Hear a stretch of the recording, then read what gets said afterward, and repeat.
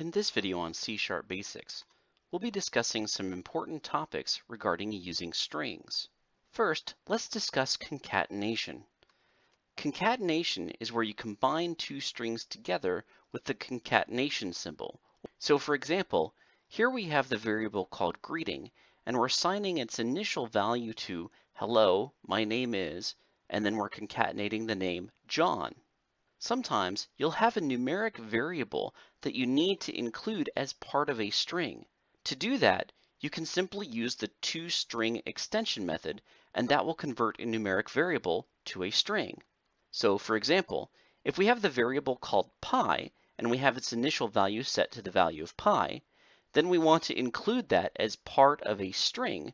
You can see here that we're using the toString extension method to convert that variable of pi to a string.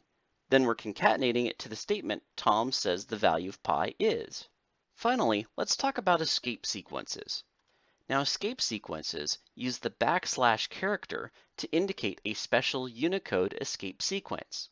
So for example, the \r is a character return. The \n is a new line.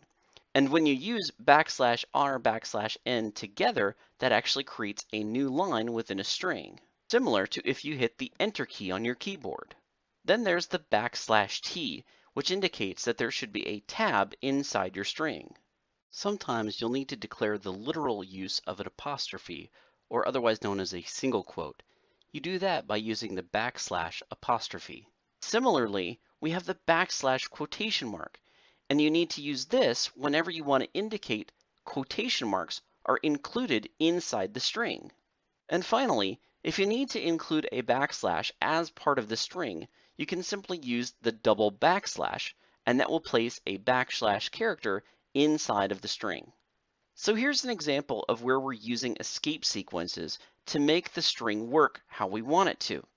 We can see we have quotation, / quotation, I saw a man, / quotation, Charlie said, comma, \r, \n, / quotation mark, he was running east on Main Street, dot, \ quotation mark. And that will result in I saw a man in quotation marks, Charlie said, comma, and then we have a new line where it says, in quotes, he was running east on Main Street. In the next video, we'll demonstrate some of these different issues that you'll encounter while you're using strings.